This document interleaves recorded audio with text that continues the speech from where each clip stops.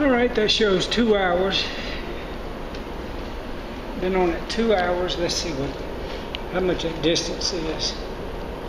That's calories. That's the distance. 38.4 in 2 hours. Not quite as fast as I did the other day, but fairly fast. Alright, I thought I'd show that. So I swam 2 hours. Yeah, I started at about 5 minutes after 5. Swam for a solid 2 hours. Stopped to clear my gargles 3 or 4 times and stopped and got a drink of water. But never stopped to watch. So I consider that going 2 hours straight through.